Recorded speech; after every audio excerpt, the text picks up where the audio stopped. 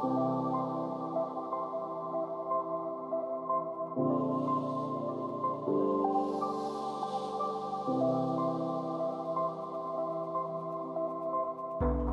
Marius. I've been with the Geth team for 2 years now. What were you doing before you were in the Geth team? Oh, I was working on payment and state channels and actually mining software.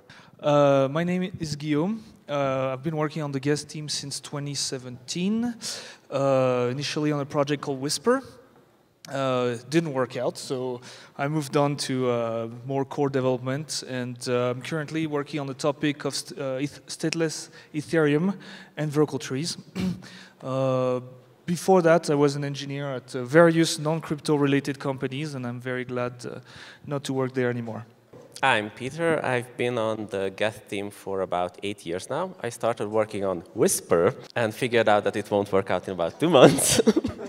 Essentially, Ethereum is my first real job. So, hello, I am Matt. I've been on the Geth team for 4 months. I've been working in the Ethereum space for about 4 years. That's also my first real job. I worked on the Quilt team previously, doing various R&D efforts on future ideas for Ethereum, and now working on the JSON RPC for the Geth team. So this panel was supposed to be an Ask Me Anything. So it would be super nice if you have any questions, starters. We woke up with the news of Arbitrum acquisition for Prism. How your team looks for an acquisition, and do you think Prism will be a leader consensus client for Ethereum? I actually just heard it 2 minutes ago before we went on stage, so I didn't really read anything about it or made up my mind about it. I think consolidation is it's always this two side of a coin, right? We want to be as decentralized, we want to be as distributed as possible, and that also means that the teams should be independent. On the other hand, if you have like a bigger company working on different things, they can achieve stuff faster. And so let's see what the future holds for Arbitrum and Prism. Plus, just to add to that, I think the Ethereum vision, long-term, the idea is that the clients will be, or the most important clients will be maintained by fairly important companies. Whether those companies grow out of the ecosystem or are external companies, that's, I mean, up for debate. But I think in general, it's good for Ethereum if you have solid, well-funded teams behind them. So whether this particular case is good or bad, I mean, that's up for debate, but the idea is okay. All right, I have a question for you guys right here. So thank you for being here. You guys are rock stars. So this is a question for the ones that have been here many years about what is your most memorable experience working for Geth? I remember Devcon 2, the Shanghai attacks. So I don't know what's your experience about that. So I would like to know what's the most memorable experience for all you four? What is the funnest experience working with the Geth team? What about the merge? Like, how do you celebrate it?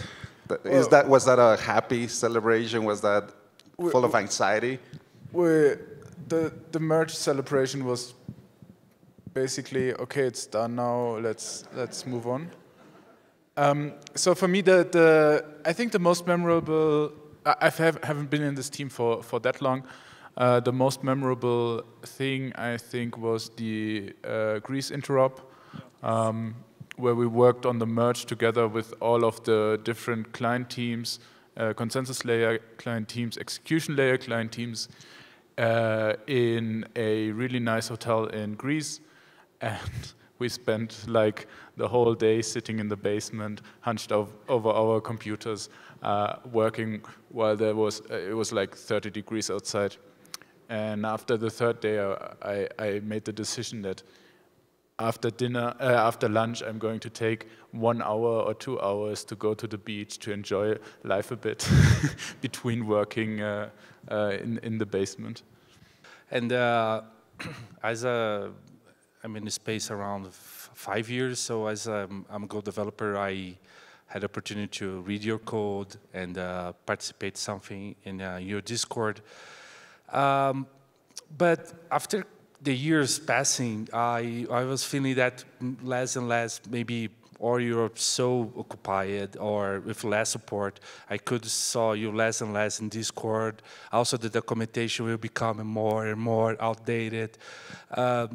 Now, after I saw Péter's, I think last year, one of our tweets that say, oh, we need more support, other stuff. Did you get some support for the Ethereum Foundation to support your team, maybe to hire new people to help with the documentation, the stuff? Because you did an amazing work. Go is still being a good platform for building this stuff.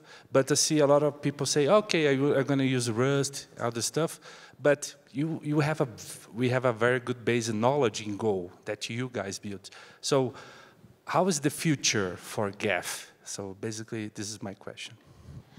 Yeah, so that's actually a very good question, and I'm kind of happy that I have a positive answer for that.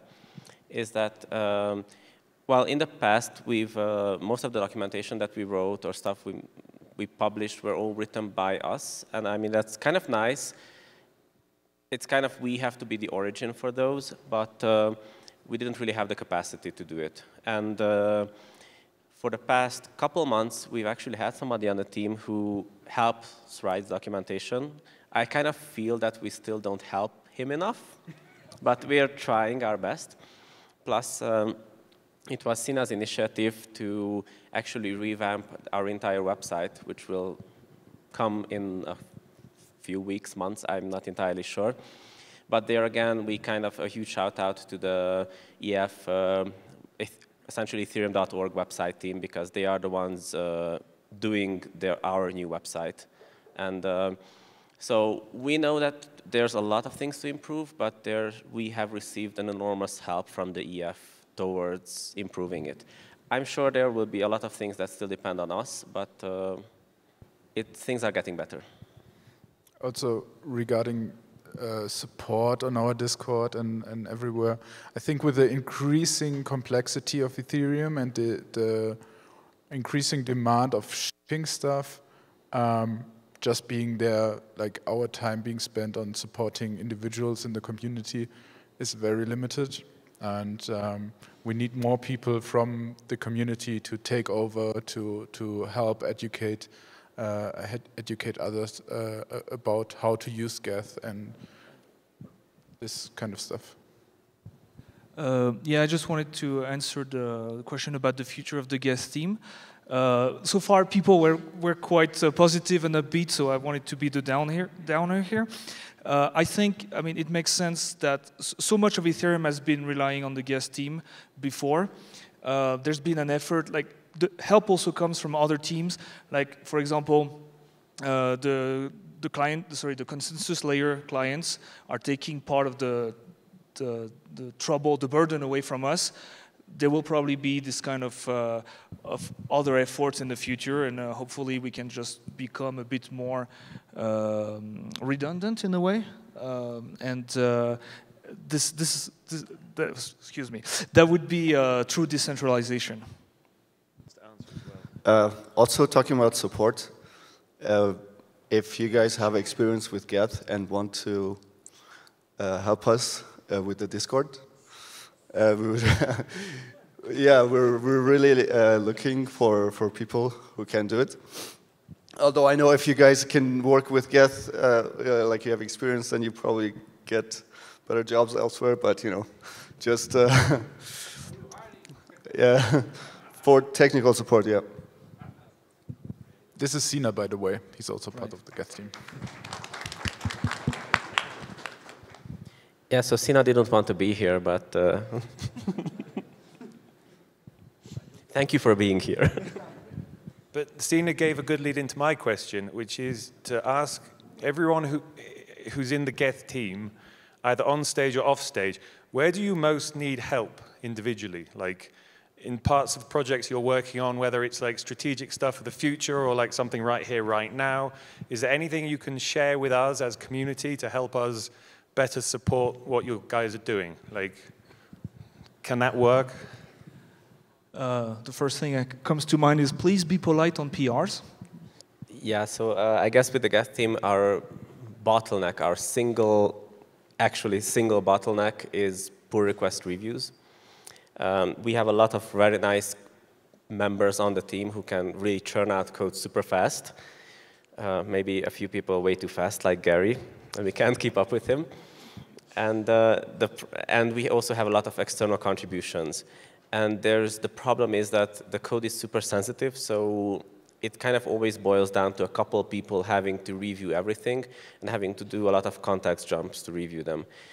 And unfortunately, this is our Achilles heel because we have absolutely no idea how to solve it. Definitely more people on the team, more reviews help, but it's not an easy to solve situation because we can't just hire somebody to do code reviews since, I mean, the entire network kind of depends on it. So that's, we're really open for suggestions on how to solve that. I think two things also come to mind for me. The first is helping create better onboarding mechanisms for people to contribute to Geth. Right now it's kind of, you know, look at the code base, find something to fix, look at the issues, find something to fix. I'm taking you don't like your onboarding experience. No, I think my onboarding experience has been excellent. It has been such a fun time working on the Geth. No, but I think seriously, a lot of people have talked to me saying, I have no idea how to start working in core development. And, you know, some people like work through that filter themselves and they find issues and they start contributing and they end up in that position. But I think that we could build some mechanisms for more people to contribute. And I had this idea that I've started working on a little bit is like having some sort of like capture the flag that has like basic flags for people to capture where you do like a core development task, like add a new opcode or fix some sort of bug or go through an invalid trace of the EVM. And you're able to resolve it and run a program and verify that you did it correctly. And so that's like a very, you know, binary system of like, I did this right, and so now I can move on to the next thing. And then once you go through that, then it's a little bit easier to come into the whole Geth process and figure out like, okay, why did they not like my PR? How do I get this PR to be accepted and everything?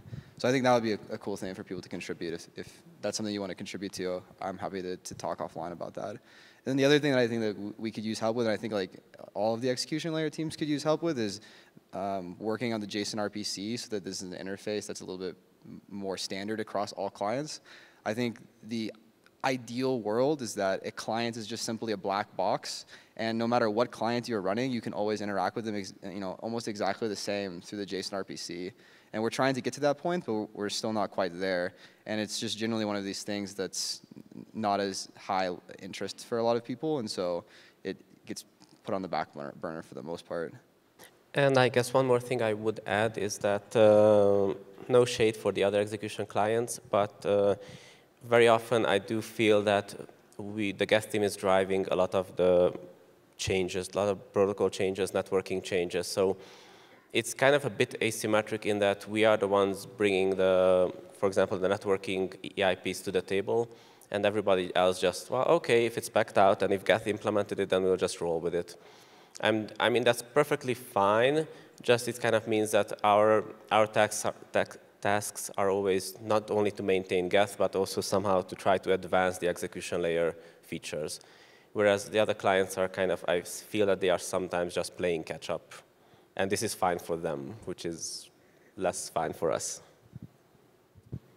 And I think that also goes, not only goes for features, but also for the testing. So a lot of the testing efforts right now are driven by Geth, and we're currently trying to build out a new team within the Ethereum Foundation specifically for testing, for cross-client testing. Yeah, in the past it has been Geth is the majority client, and we have to take care of the network. So we have to make sure that everything is really well tested, and we can create tests that can also be used by the other clients. But in the future, we would like to get to a state where researchers and the testing team create tests for everyone, and so and they don't have to rely on us doing the work for testing. Yeah, and something kind of in this area is also there's Geth. Geth is its own monolithic piece of software.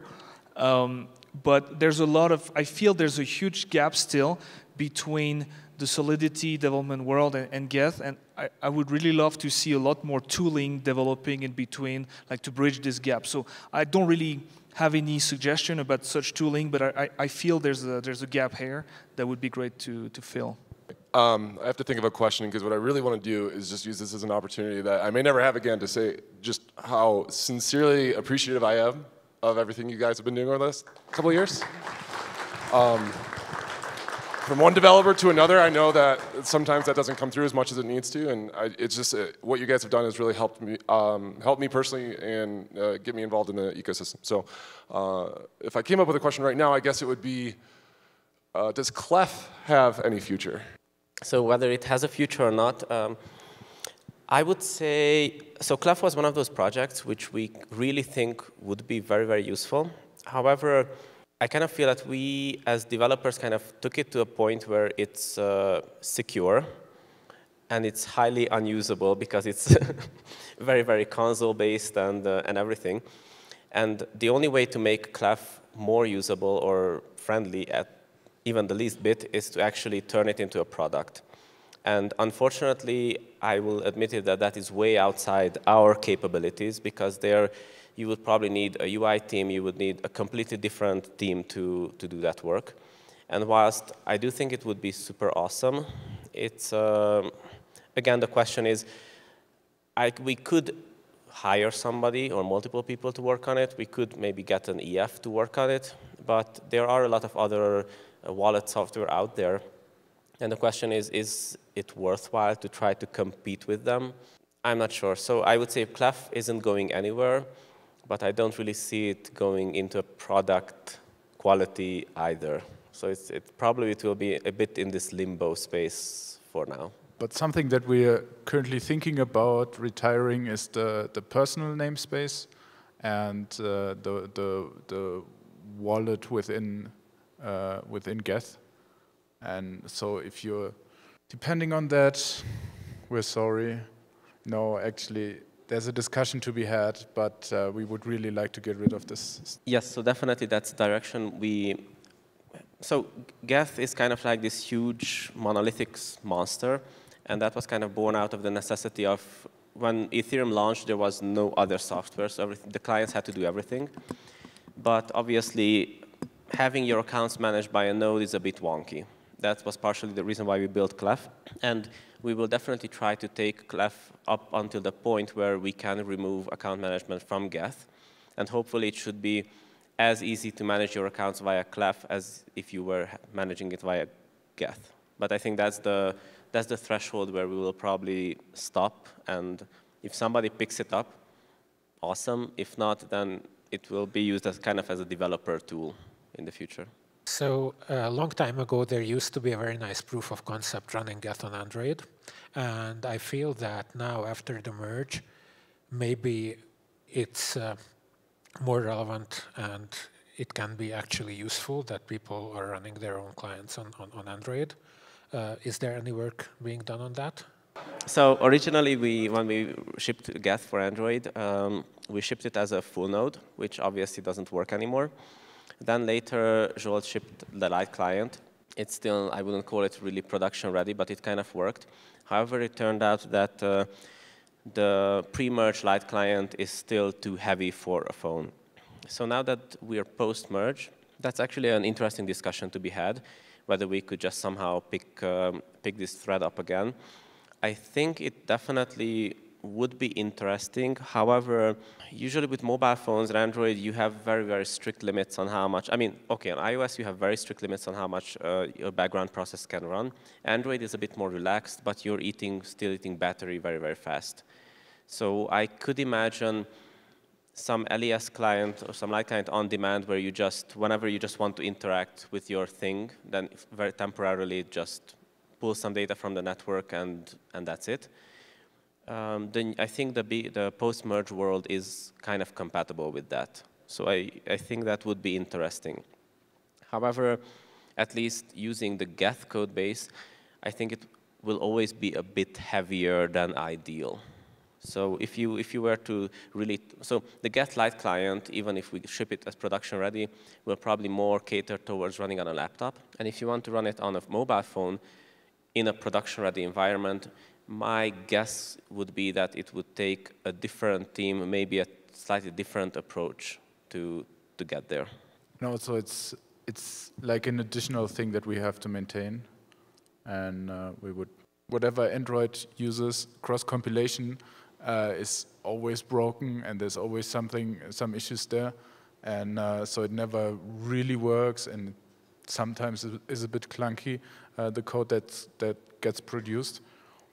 And so I think another team just building a light client from scratch for mobile phones, especially after Verkle, we will definitely see some stuff there. And I hope that at that point we can just get rid of this. Wait. So there's also a bit of a roadmap issue here. It seems that, you know, now the direction for Ethereum is to have all of the day-to-day operation happening in roll-ups, and having the core layer be something more, I'm not going to say inaccessible, but maybe not the thing you do on a day-to-day basis. If that is the case, if that trend continues, I don't think it makes sense to worry about mobile, because no one is going to try to access the layer 1 from a mobile.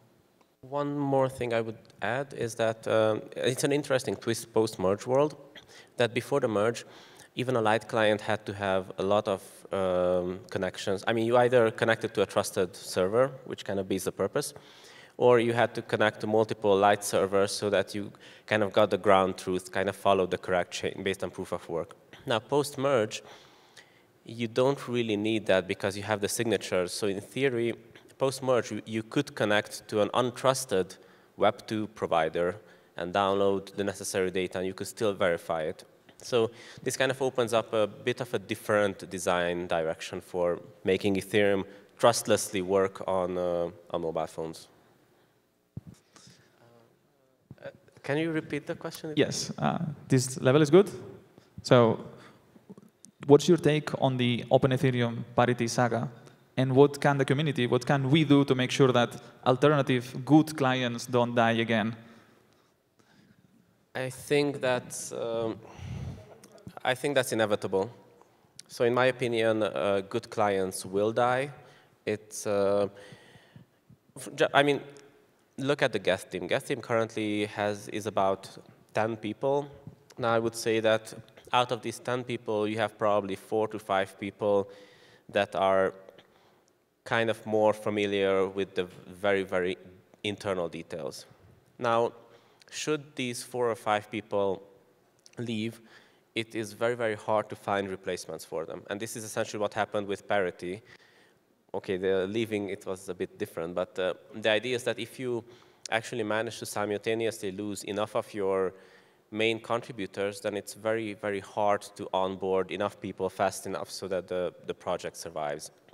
And I think that it's as bad as it is to lose a client, I don't really see what you can do. I mean, the same happens in open source software too, that eventually you have a couple maintainers that just, I mean, life happens, they go do something else, either because they get bored or whatever reason. And I'm not sure that, yeah, so I think it is a very real chance, and it will definitely happen, that good clients will die. There's always I mean, one way to protect it is if there's a very, very good funding behind it, maybe a large corporation, but again, if there's a large corporation behind it, they can always decide that it's not worth it to keep going. So it's, I guess it boils down to the fact that this is why we would need client diversity, because that kind of affords us good clients occasionally disappearing. And I think within the Geth team, we're trying to prevent this by onboarding new people and making sure that the new people that come in get familiar with a lot of the different parts of the code. And so, but it's very hard for us being relatively new to meaningfully contribute, because there are so many just invariants within the code that are not explicitly stated. And so sometimes it happens that we break an invariant, and it's usually Péter who has all of the invariants in his head and says, okay, we're breaking an invariant here, don't do this, this is going to fail at some point. And it just takes a long time to actually learn all of these invariants that are implicitly in the code. Plugging back to one idea I was talking about before, just the fact that, for example, we kind of spun off consensus. If another one of those steps happens in the future, like maintaining a client becomes easier and easier. So that would be a good, I forgot the word, but it would be a good way to make clients not be at risk of dying. But until we simplify the protocol, it's going to happen. And one thing that I also really like on the roadmap is these the purge, where we try to eliminate some of the old, outdated stuff. And so, for example, history expiry would allow us to delete all of the rules that we have for executing old transactions. And at some point, if there's a way to execute them in a different client, and all of these caveats, but it would make maintaining a client a lot easier. Another issue that we always run into is that someone wants a feature and we don't really think about it and care and implement the feature and merge it in. And 2 years later or sometime later, we realize that this feature is not really used by anyone, and we cannot change something because we would break this one feature. And at that point, we have a decision to make. Either we just don't do anything, or we delete the feature, and someone is going to be upset. And we don't want to make people upset, but it's inevitable, I think, with the way Geth is right now. Yeah, and I guess just one final thought there. Marius said that if we implement the purge and get rid of a lot of features, then that would really help other clients get up to speed. I think if we, so currently it's very, very hard to write a client, and starting a new client is essentially impossible because Ethereum is moving so fast that you never catch up.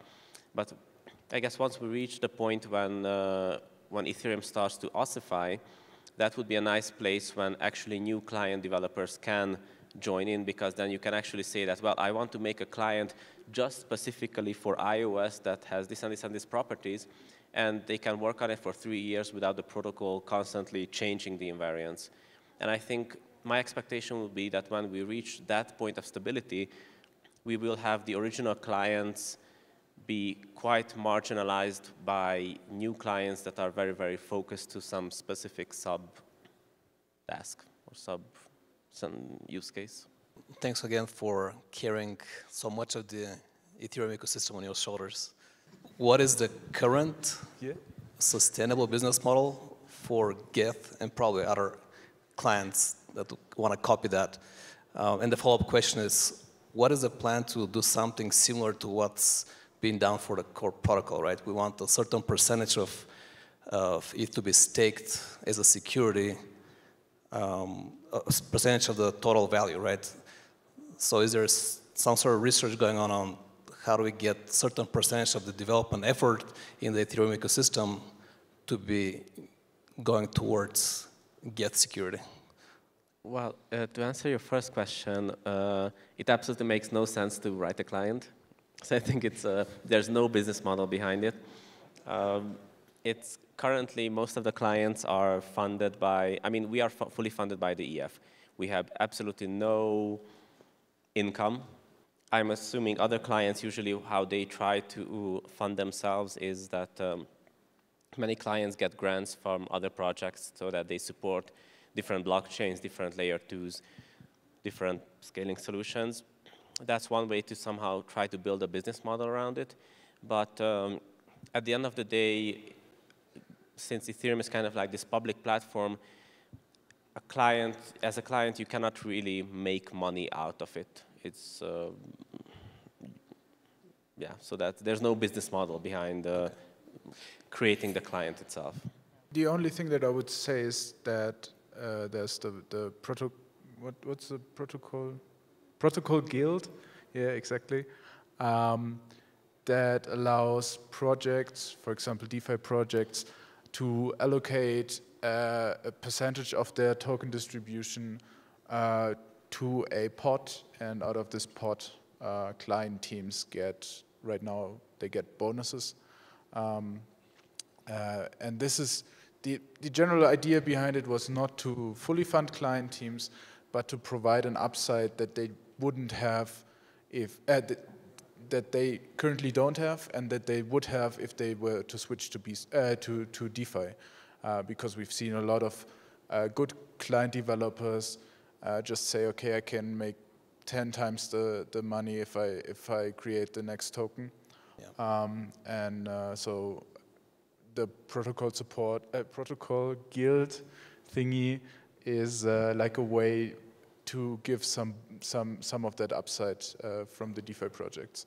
Yeah, appreciate it. Like, I was wondering if you can start experimenting with things like maybe could argue funding towards PRs, right? You said there's a big backlog of PRs and only a couple of people that are capable of reviewing, but you could imagine that with some sort of code-writing funding, you can't hire, or at least bounties for other people or layers of developers to review and write tests and integration unit tests before it gets to a core developer. So I guess this depends on the granularity. Generally, people do that at the EIP level.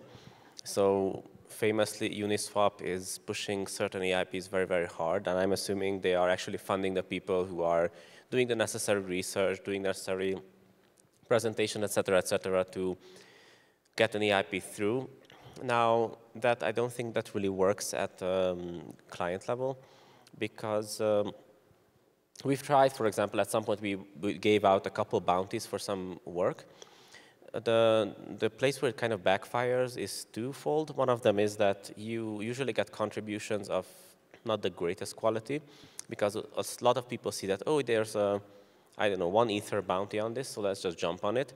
So you will have 10 different implementations, all just kind of trying to hack it as fast as they can to get the bounty. So the code is not the best. It requires a lot of effort from our side to somehow try to fix it up or try to guide that person. And the other side is that after the bounty has been paid out, since this was a bounty work, they just disappear, and maintenance is our problem. So we kind of have more problems than gains with funding PRs at that level. What we have done previously is we have funded research teams, for example, who have helped us on the discovery protocol, the discovery v5. I think Felix was managing a small research team at, I'm not entirely sure which university, and the EF was funding them for a year or so to just investigate, find possible solutions to different challenges, write some papers. That one works. So that definitely works, but at the client level, I feel it's the wrong granularity. I just wanted to say to the original question of like what is the business model for clients? I agree. Like, there's no reason to build the client. There's not a lot of money in doing this. It's always going to be like considered a public good. But I think one way of making it sustainable is, like Marius said, this protocol guild project, and a way that people can like help make this sustainable for the long term is whenever you're developing new projects to consider adding a small allocation to the protocol guild in your initial like token launch. If some of these are, if this would have been something that was around in 2018 or 2019 when a lot of these blue chip DeFi protocols were starting, we would have over $100 million dedicated just to core development. And so I think like going forward, it's like a good thing to consider, because you want Ethereum to be around for a long period of time, and the best way to do that is to make sure that the people who are making it happen continue having the funding that they need to do it. Yeah, and adding to this, we not only is there no business model for a client, but I don't think there should be, because otherwise you would kind of adapt your strategy to increasing their revenue stream, and you lose your independence, basically. My question is related with what Marius just said. And well, I'm still a student, and I'm still trying to figure out what I want to work on after I graduate. I see the stuff that you guys do, and I think it's amazing. And I still see something more on the application side of things. So my question is really, why did you decide to go to core development and to stay in core development instead of going to something higher in the stack? Because it's way more fun and way more interesting. And so for me, the big thing is also I want to work on something that makes sense to me, where I have the feeling that I'm doing something good for the creator of humanity. And I don't think DeFi is, or a lot of the DeFi stuff is this. And so that's why I was so interested in working on the merge and helping push the merge, because I felt like this is like the biggest thing that I'll ever be part of regarding like the CO2 consumption and everything, and so just having this big level of like my small work can have a really big impact. That was something that was pretty magical from the beginning, and yeah, that's why I am in core development. I don't know about you guys. It's not the money. I mean, I would add, so my answer is kind of boring because there was nothing when I started working at Ethereum. So I think Matt's answer would be much more interesting, since he did have the choice of picking one or the other. Picking one or the other is in? I mean, working on protocol versus working on dApp layer stuff. Right.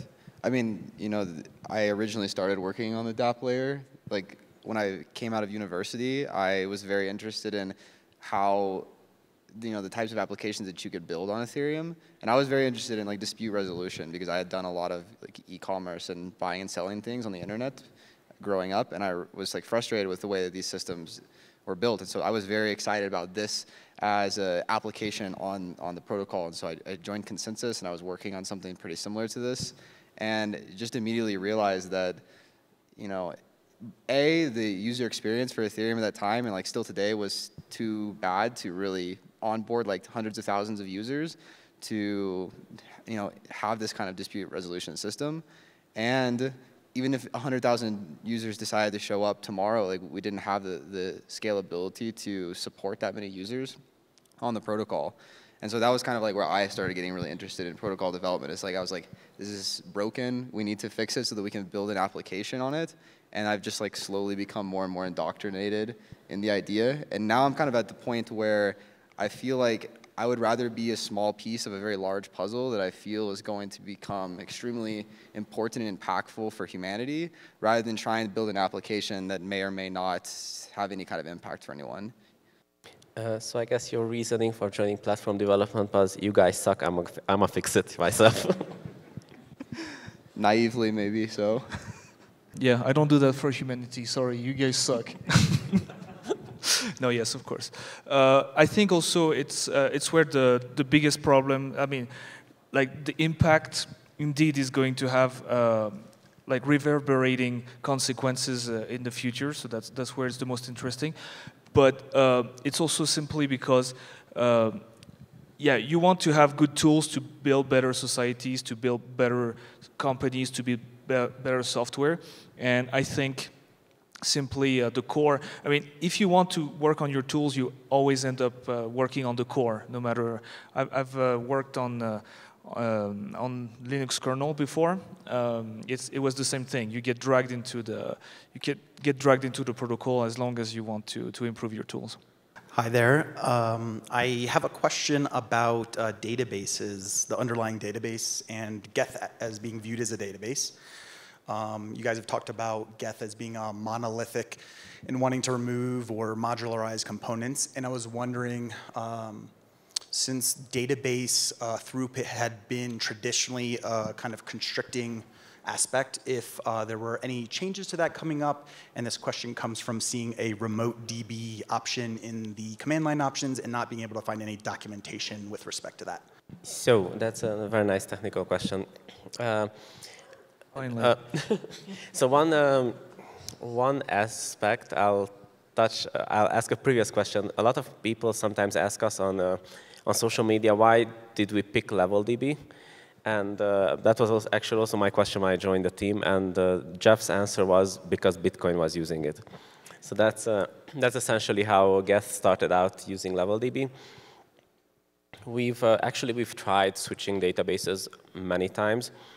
Generally, what's not so visible from the outside is that databases are kind of built up, have two components. They have a storage layer, which is kind of like this very dumb layer that just has some very primitive ways to store data and retrieve data. And then they build on top various transaction mechanisms, journaling, all kinds of stuff. And most people kind of convolute the two. And most people don't realize that LevelDB is essentially a storage engine. It's not a full-fledged database. And there have been databases built on top of LevelDB which have all the bells and whistles. Now, the issue is that the moment you are adding, if we were to use something higher level, then essentially we're not only paying the costs of the storage layer, rather we also have to pay the costs associated with running the transactions, indexing the tables, et cetera, et cetera. So at this point, since Geth was kind of architected from day one to just use a storage layer as its database, if we were to plug in any full-fledged database instead of it, everything becomes just insanely slow because Geth was not architected to use these high-level primitives. Geth always assumes that it has more or less direct access to the data. And because of that, we've tried. We have a lot of PRs trying different databases, and they always crashed and burned. One thing that we currently are working on, actually Jared is working on it, is to switch out LevelDB to Pebble. Pebble is kind of like a next generation version of LevelDB, but it's still just a storage engine. As for remote databases, the problem is that one of the bottlenecks of Ethereum, of running an Ethereum node, is disk access, I/O operations per second. Now, the moment you move the data away from the node, actually the bottleneck is getting way, way worse. So it's, instead of making things better, you are making them a lot worse. Since accessing, I mean, usually you have,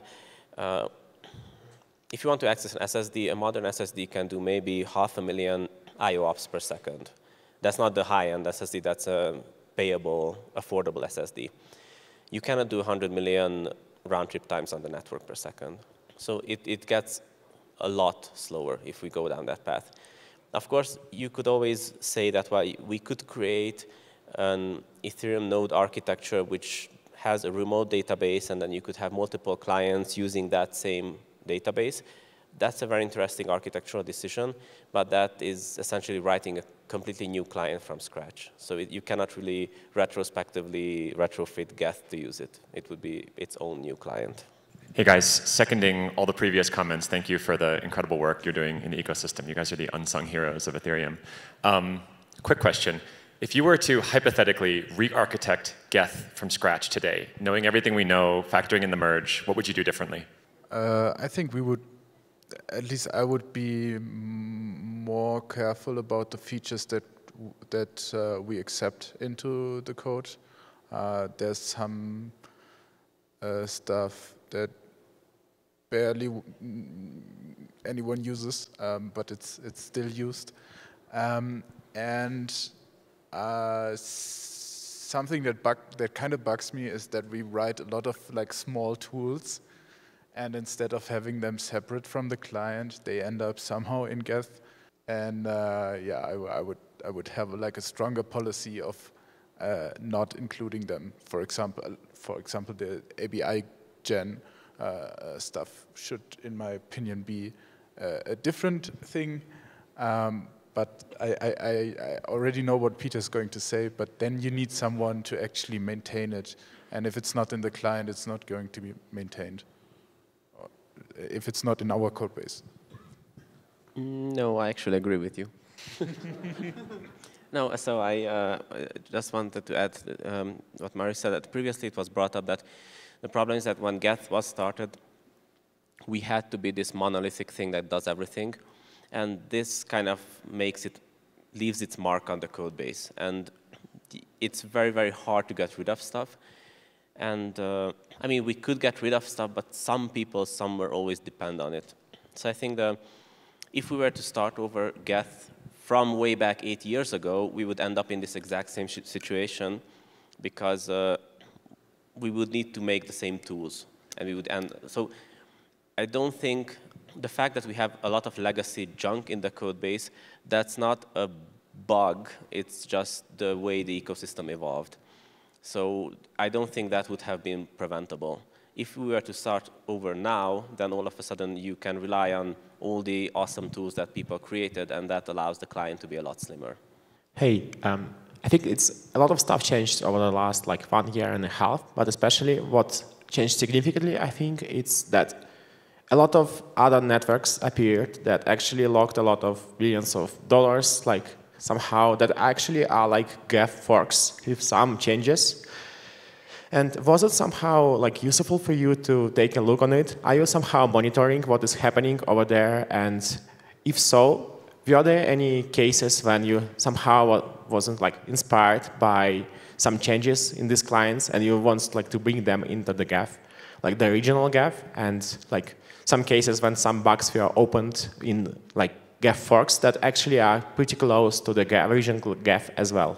One thing I wanted to say is about bugs. So whenever we find a bug in Geth, then there's usually a lot of different clients that are also vulnerable to this, and so we're looking into them and making sure that they are not before we actually fix the bug and publish it. The problem there is in which layer ones are we going to look, and are we only going to look at Ethereum aligned layer ones or not? And so I think the way we handled it up until now is that we kind of look in the biggest ones and just send them an email that, hey, you should expect an announcement at a certain point, and then we're going to make a public announcement. Because we don't want to be kingmakers, we don't want to say which client, which fork gets the bugs first over another fork. Yeah, there's also been bugs that have been exploited on other networks before they were exploited on Ethereum. We're kind of not really monitoring them, the other networks, but we're trying to be on good terms with the other client devs.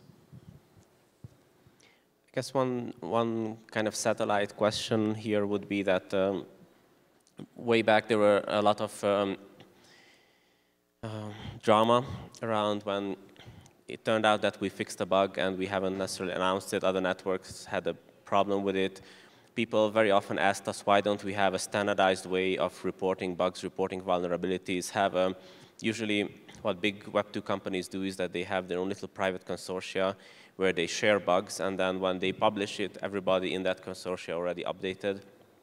And people were always very, very vocal that we should do the same thing. We kind of felt that that's a bit problematic because in the blockchain world, if we were to create one of these consortia, it's not really clear whether everybody in that group would be friendly or how friendly they would be. So usually what we try to do every time we found a hairy vulnerability or bug is that depending on the nature, we always try to announce external people or give enough details to external people, external teams to minimize any potential damage.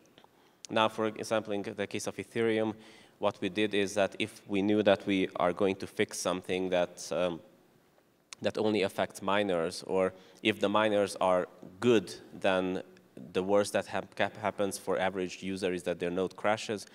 Usually what we did is that we just gently pinged a couple of the bigger mining pools that, hey, we will release a release. You really want to be on this release.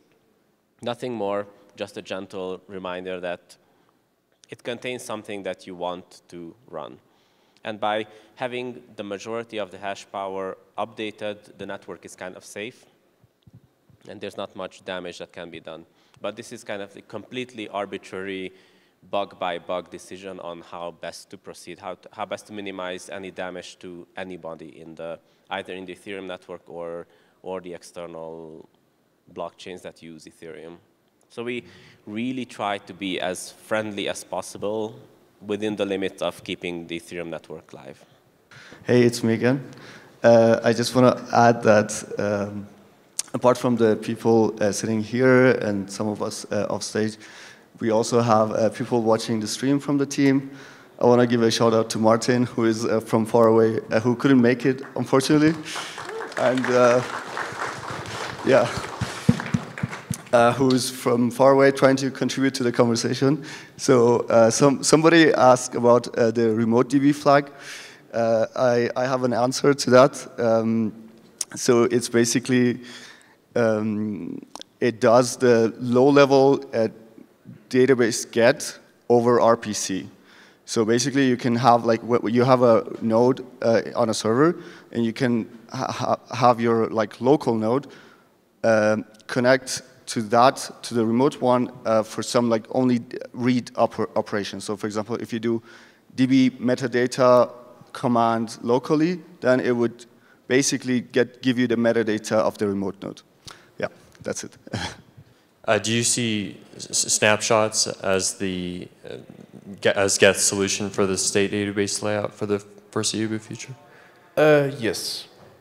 One question. We are in this beautiful Colombia, South America, Bogotá. I just want to know what each of you have most loved about Bogotá so far. Hiking in the rain at the waterfalls. I actually really liked working from here. It was really fun with we had some workshops a day with all of the client devs. And today we had a really nice working session in the morning. Yes, if you haven't noticed, Marius is the new workaholic on the team. Yeah. It was really nice just getting the people in the room that need to be in the room and work on some of the interesting things that are coming up. And I'm really, really, really excited about the new stuff that is coming for Ethereum. I also enjoyed the hike quite a bit. That's the only time I've left the hotel besides coming to here, so.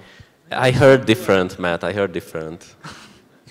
I also really like the energy at Devcon. It's been a while since we've all been together, and I think it's easy to forget that the community is so large now, and there's so many people excited about this protocol. So I found that very energizing for myself. Jared tells me, the food. No, yeah, it's... The food has been nice. I like the hotel as well. No, but I don't know. I saw the center the other day when we went. Looks quite interesting. I guess we will explore more this weekend after the work is done. One last question. Who from the team is not on stage today besides Sina? Who from the team is not on the stage? We have Jared beside you.